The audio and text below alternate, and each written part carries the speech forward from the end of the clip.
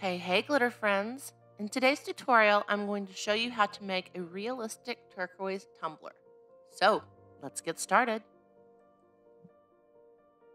Today we're going to start with a 20-ounce straight skinny from Hog, which I have sanded and prepped.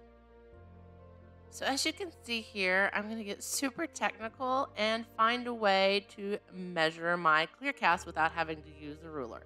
I'll be honest, I don't math very well, so if I can find a way from using a ruler 9 times out of 10, I'm not going to. Once I've measured the height of my tumbler, I'm going to use my tiny but mighty little paper cutter to cut it off to make sure I have super even lines, which will be very helpful for our next steps. I'm probably the definition of what you could call a clear cast hoarder, so I'm definitely going to set this piece aside and keep it for another project. I am using the Hidden Gem White Cast Pack from Crafty Thriving LLC today. I'm now going to wrap my clear cast inside out on my cup so I can make another super technical measuring mark.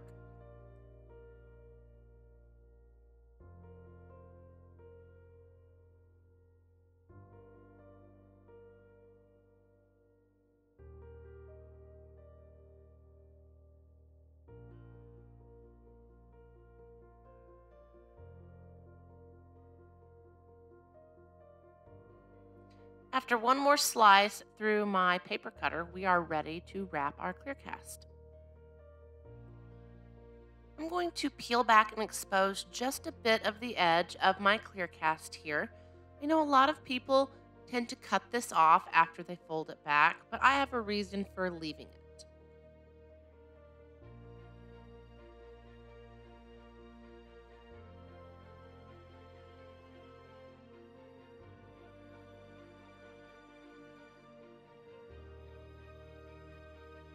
Because I'm looking to have my print extend all the way to the top rim of my cup, I'm going to turn it upside down for application. Doing it this way for me makes it easier to make sure I keep my lines straight across the rim of my cup. I'll work very carefully on this initial application and make sure it's properly smooth, so if you need to pull it off slightly to make sure that it is on there correctly, go ahead and do that.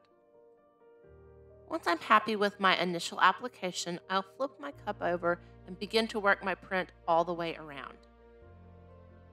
By folding my backing instead of cutting it off, in essence, I've created a small tab to be able to pull to help with seamless application.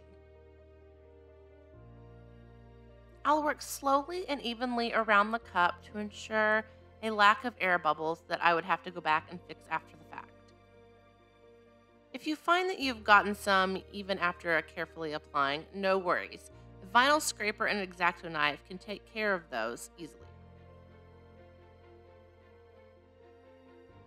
After you've applied a good deal of your print to your cup, you'll notice that you no longer need to pull your backing tab and it will kind of start to roll off on its own, allowing you to use both hands for application.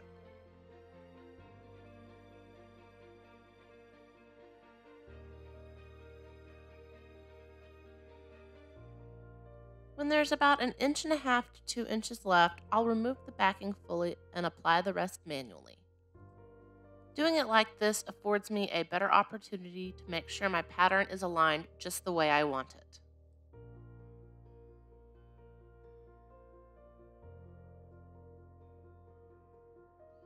You might have noticed when I was measuring the diameter of my cup that I allowed for a bit of an overlap. For me, it's much easier to cut a bit of excess off rather than having to remove the entire wrap due to it being too short. Here I'm using a bit of painter's tape to make sure my line is straight and to help me while using my X-Acto knife to cut.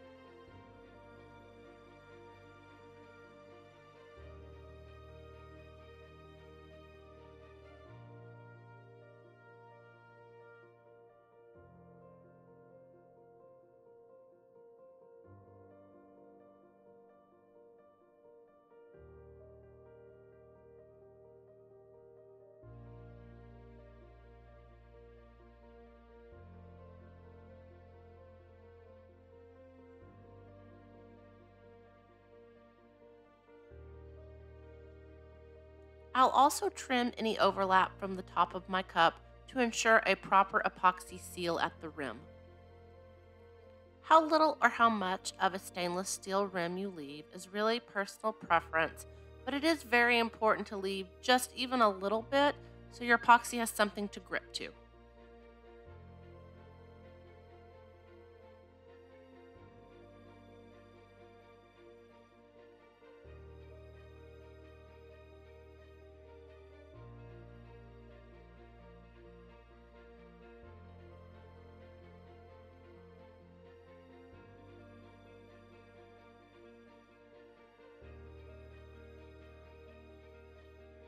While alone this is already such a beautiful print, I wanted to add some depth.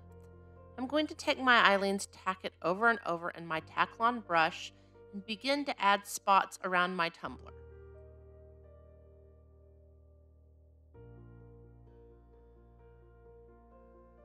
I'll be using my Mr. NOLA'S glitter foil flakes in the gold color today.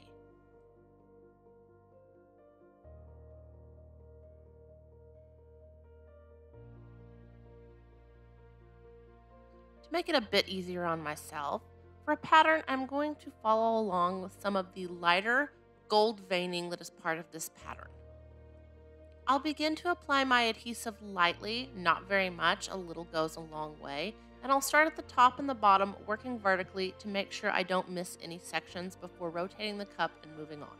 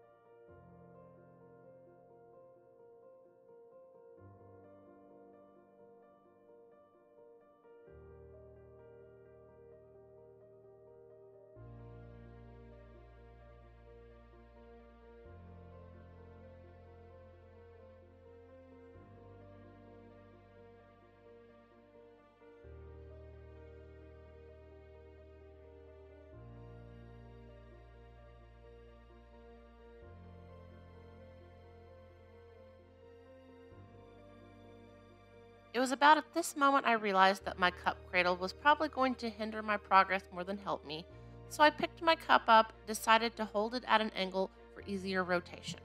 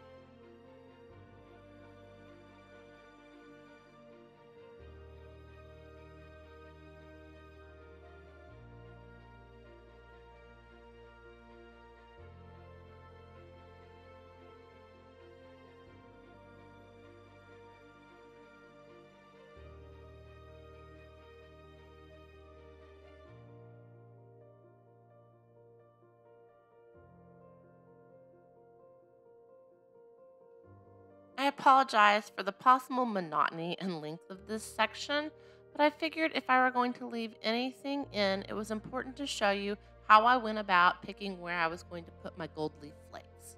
I have sped it up for you a bit in hopes that it makes it go a little faster. What you see me doing here is lightly patting down any spots of Tack-It that I might have applied too liberally.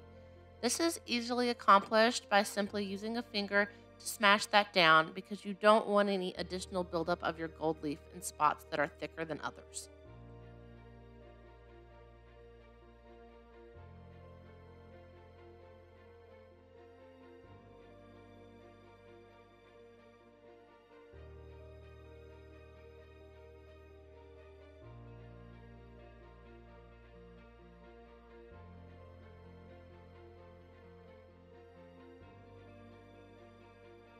Once you're satisfied with your adhesive coverage, you can set your cup to the side and wait for your Tack-It to dry.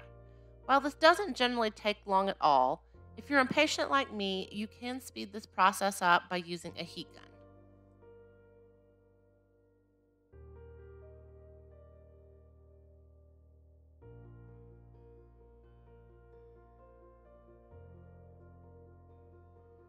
And now for what I consider to be the fun part.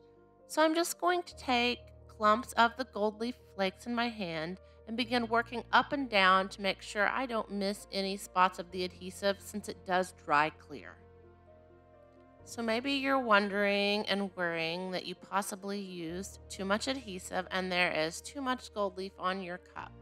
Don't worry, as when we use rubbing alcohol in our next step, that will easily be taken care of.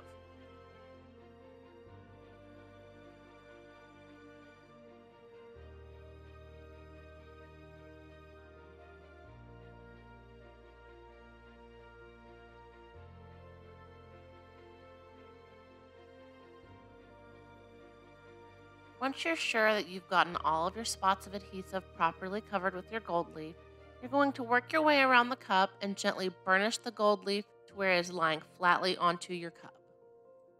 I'm going to go through and dust off any excess and make sure to catch it on my piece of paper so I can reuse it and put it back in its jar.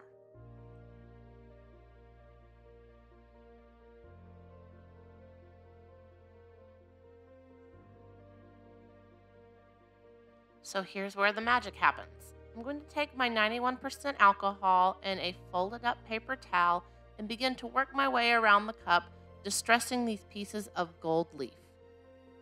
I'll vary my pressure depending on the spot to give it a more natural look, so some are heavier and some are lighter.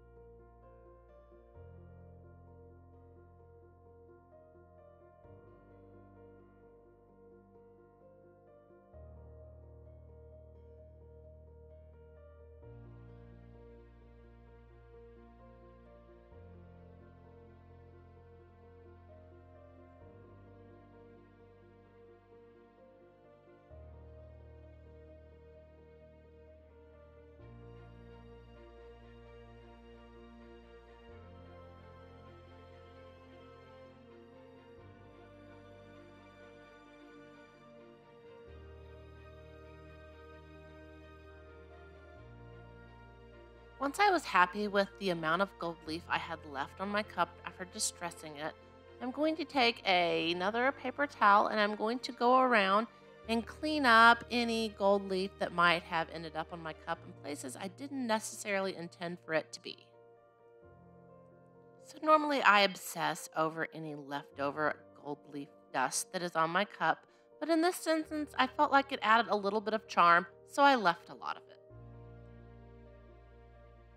So you might have been wondering why I left this wide rim at the bottom of my cup. I promise, guys, it was intentional. I wanted to incorporate a nice gold leaf band on the bottom of my cup, so leaving this space with my print was the best way to go about that.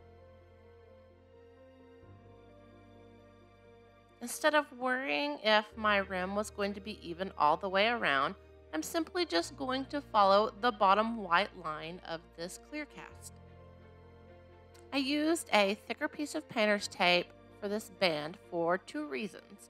One, I didn't have to be as careful with where I got my Tack-It, and two, I'm pretty sure I used the last of the other's painter's tape while painting my daughter's room last week. But hey, I mean, it probably worked out for the best. There was less cleanup for me on the edge because I tend to be a messy crafter, which means less video time for you guys.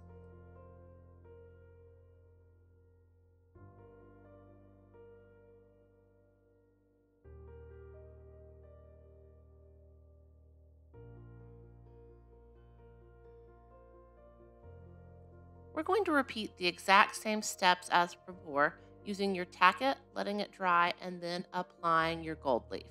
The only difference is this time we won't be distressing the leafing after the fact.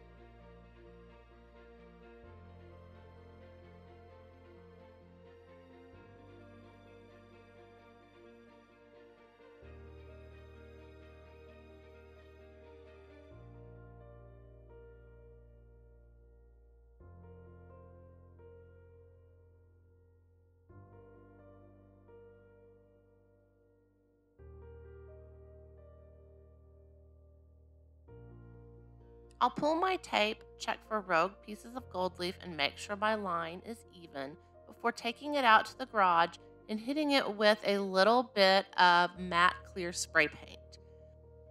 Once that's dry, I will put on two more coats of Mr. NOLA'S Speed Dry Epoxy before we move on to our very last step. Once your epoxy is nice and dry, you are ready to mattify your cup. Today I am using Final Sand by DIY Epoxy. I know there are several other brands out there, but this is just the one I started with and I'm comfortable with, so that's what we're going to use today. I'll be applying it to our cup with a steel wool pad. I'm going to say it's probably a finer grit because you definitely don't want to see any scuff marks when you're done. So I normally do this over my kitchen sink, hence the giant bowl of water. But all in the name of filming, I'm going to do this and record it for you right here at my filming space. I've lightly wet my tumbler down before I just start globbing this stuff on there and kind of smoothing around. If you aren't doing this at your sink, it is nice to have water on hand because it does dry out pretty quickly. And if you don't re-wet it, you're probably going to go through quite a bit of your tube in one setting. Through all my research, I haven't really been able to find a direct answer on if there is a very specific way you should scrub this on there. So we're just going to go in small, round, circular motions, making sure I don't miss any spots. So I'm just going to tell it to you straight, guys. This is definitely a labor of love and is not the easiest thing in the world to accomplish simply because it takes up a lot of time and apparently a lot of upper arm strength that I didn't realize I was lacking. I always try to pay special close attention to the top and bottom rims when mattifying a tumbler. They tend to be the easiest to miss, and you definitely don't want any random shiny spots messing with the overall look of your tumbler when you are finished. I'd say I try to keep my pressure at about medium throughout this process because one, I want to save a little bit of arm strength because it could require several more passes, and two, you don't want to cause any damage to your layer of epoxy.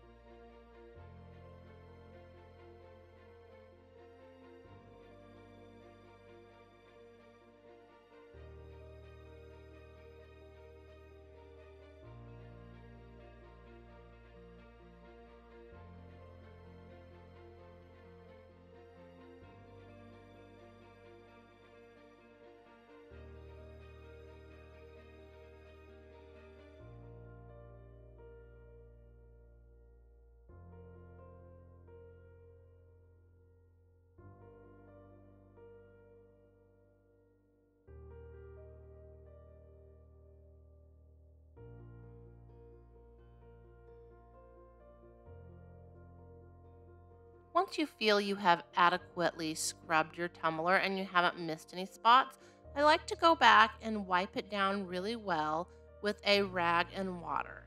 This gives me a good way to determine if I've missed any spots or if I need to go back over the tumbler anywhere with an additional pass.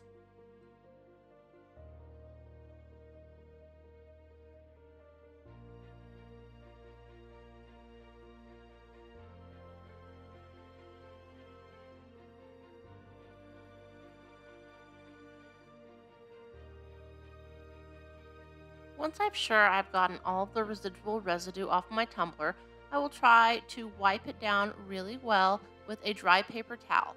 This will give you a better idea once it's dry if there's any clear spots that need to be mattified for, or if you are done with your project. And that's a wrap. Thanks for joining us today, guys. We hope you enjoyed it. And don't forget to subscribe to our YouTube to keep up with all the great content we have coming your way. See you next time. Bye.